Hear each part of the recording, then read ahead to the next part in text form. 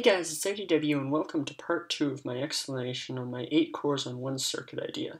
And today, I'm going to explain how that works. So last time we established the problem with these anti-burnout adders.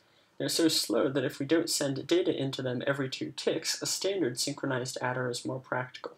So we need some system that sends data into the adder on 2-tick intervals. These computations cannot require the outputs of computations that the adder is doing at the same time, so they have to be somewhat unrelated. But each one of these instructions also has to be meaningful. There's many ways that you could come up with such a system. One of them might be to have multiple sets of registers and have them share an ALU. The first set of registers would send the first computation into the ALU, and the second would send the second in, etc., etc., etc. This would mean that you would treat each set of registers like an additional core. But because you're doing so many computations in a clock cycle, you would need lots and lots of cores to do this. This isn't bad in and of itself, but having more cores in this way takes up more and more space.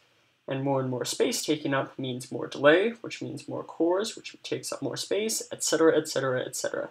Now, it is true that at this point you have outclassed torch-based adders by doing so many computations, but we can do better, because it turns out there's a memory design that is extremely small and can be read from and written to on 2-tick intervals.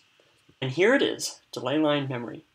Each one of these units has 8 memory addresses in it, so every 2 ticks, a new memory address arrives at the output. The problem with using this memory design is that you can only read and write to it on 2-tick intervals. After 2 ticks, you're accessing a new memory address, so you have to wait for the registers to go around the delay line to do anything with it. But because you can send the next piece of data into the ALU as soon as the next address arrives at the read, every single memory address is sent into the ALU in one clock cycle. Because of this, we can replace the many sets of registers with one set of extremely compact delay line registers. And that is my solution to the problems with anti-burnout logic. Just use delay lines like this.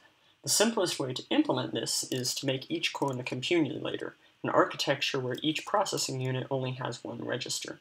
Since you will be writing to that one register, you can implement this by setting the output of the adder, which is over there, into the inputs and adding some delay, which you can see right here in front of you. It's a really simple thing to do, but it does allow us to get an 8-core processing unit into a very small space. The amount of delay that you put on it determines how many cores you will have, as well as the clock speed, by the way. To calculate the delay for any such design, multiply the interval at which new information comes into from the registers, which is the throughput, by the number of cores, and then subtract the delay of the adder.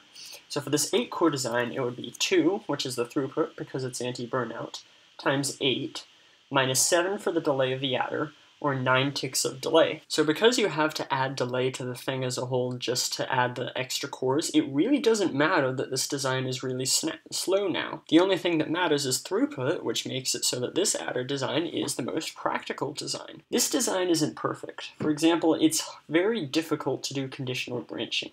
And the simple delay line design requires accumulators, which isn't the most useful type of register. But I have decided that issues like this aren't major in a graphics card, as in a computer that does lots of simple calculations to render images onto a screen. And I am almost done developing an 8-bit architecture that implements this into a graphical processor. It's going to involve some pretty cool stuff like advanced RISC and microcode, which I haven't been over yet. We're also going to be going over graphical processing in general, which is pretty cool. So look forward to that coming up soon. But for now, I hope you guys have enjoyed, and I'll see you guys next time.